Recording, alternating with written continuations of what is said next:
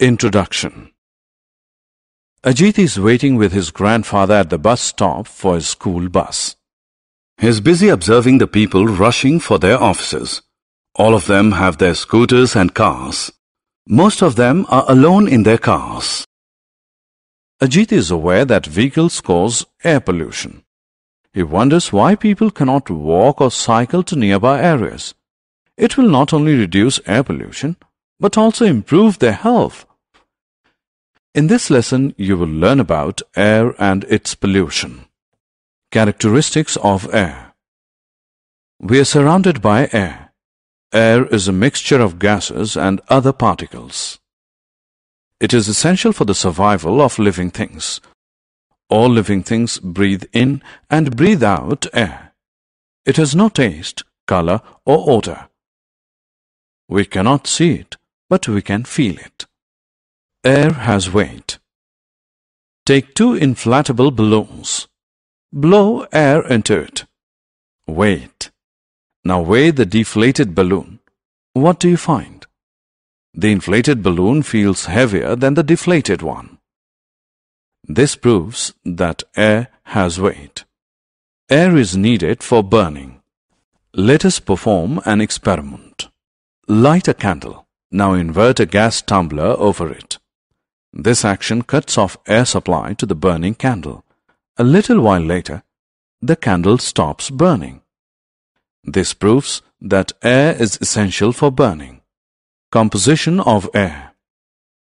Air is made up of several gases, the most important being nitrogen, oxygen, and carbon dioxide.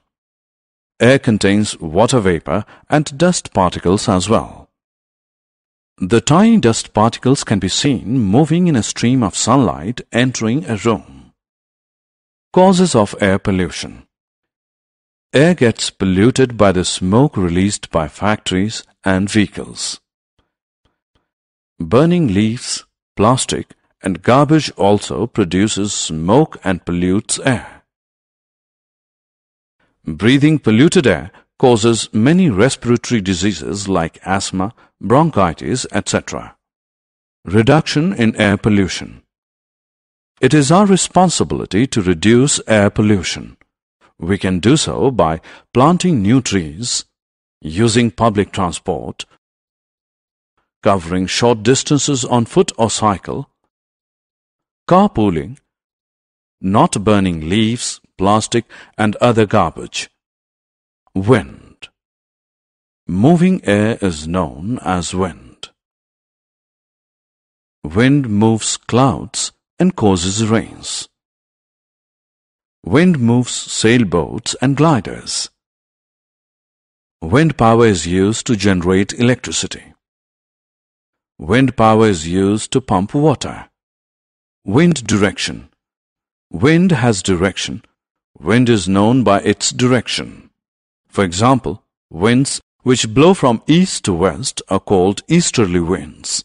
Similarly, winds that blow from west to east are known as westerly winds. We can determine the direction of wind with the help of a wind vane.